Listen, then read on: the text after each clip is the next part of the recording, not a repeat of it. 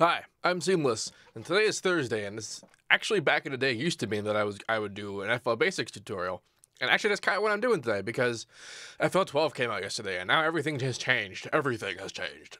And one of the things that's changed is how you use third-party VSTs inside FL Studio, and how the plugin database works, and all the ways you can add plugins, and all that stuff. All that's kind of different now, so we have to look at how this works. So, in the olden day, what you would do is you would go to channels, which is not there anymore, add one, which is kind of here. It's kind of the inverse of add and channel. And then you come in here and you find the rescan button, and then you would find your new plugins, and it'd be in the list, it'd be a gigantic list, it'd be alphabetical, and that's the end of it, and that's how it would work. So you might notice that in here there's actually categories now, and then not only there's this way that you can add stuff, you can also add stuff here.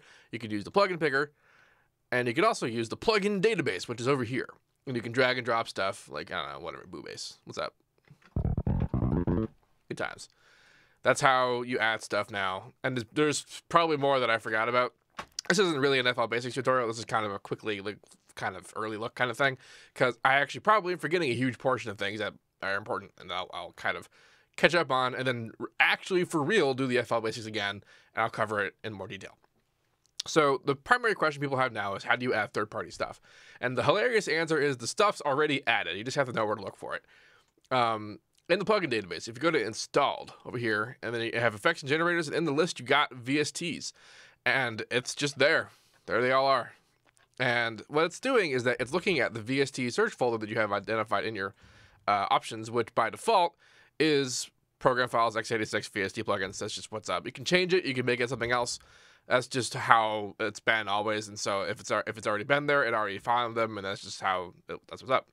However, if you want to look for new ones, you might have also noticed right there was this refresh plugin list. It'll find new ones if it didn't already, and every time you hit on new, it actually will do a new search in the effects and in the generators for new VSTs. However, those VSTs are in the special folder that are not accessible through here. How do we get them in here? And the answer is we can, and it's actually kind of cool the way that we can. The example I like to do for this is actually to use Massive, because Massive has a particular hilarious and common issue when everyone ever uses it, is that when it opens up, and we have our initialized version of Massive,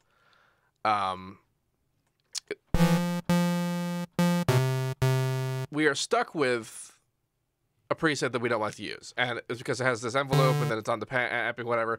And the first thing most people do is they go to File, New Sound, to use the actual naked, no, nothing is happening version of it. And this is actually true for a lot of FL plugins as well, in terms of like Maximus not being the default, Citrus not being the default, that kind of thing.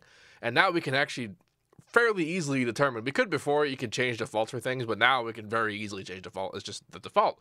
The way this works is that now I'm going to come up here and I'm going to say, add the plugin database flag as favorite. And I'm going to do it like this, and the first thing it's going to tell me is that it wants me to actually pick a folder. So I'm going to look around, and I could put it in the folder that I want, and like the idea is that we want to keep it organized or whatever, and I'll put it in subtract even though that's not really true. I'm still going to put it in there for now. Do that. Cool. All right. And bam. And what it did there is it actually took a screenshot of what the plugin looks like right now, and that's what it's using as the thumbnail for Massive.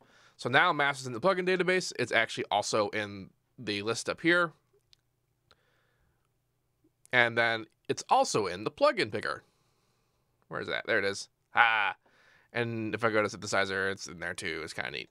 Now, what if you don't want it to be in synthesizer? What if you actually don't? Also knows you can delete it from right here.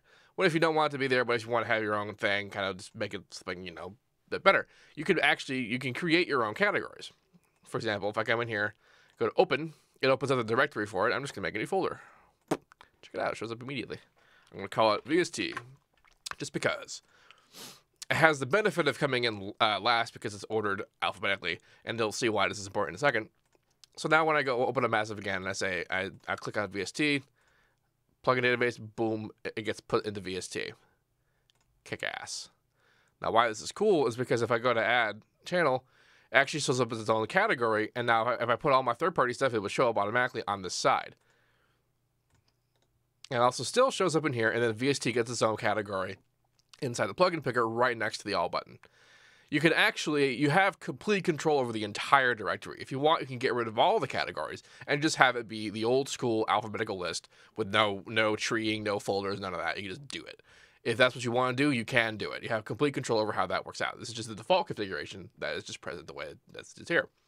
And so if you do that for all your stuff, and then you could put it, you know, in effects and generators and whatever, and you get your nice lists, and then you have total control over how it's organized and it looks, and you can just have all that kind of good stuff. And that's how you get plugins, third-party plugins, to be integrated inside FL stuff. It even has its own freaking thumbnail, which I think is really cool, because I was really tired of looking at the little plugin icon when I'm using it inside Patcher. Because now if I use Patcher, where's Patcher? And I want to use Massive, it actually looks like Massive, which I mean, you know, practically it doesn't really matter because it was always going to work anyway. But that's what I was thinking. Patcher detaches everything now.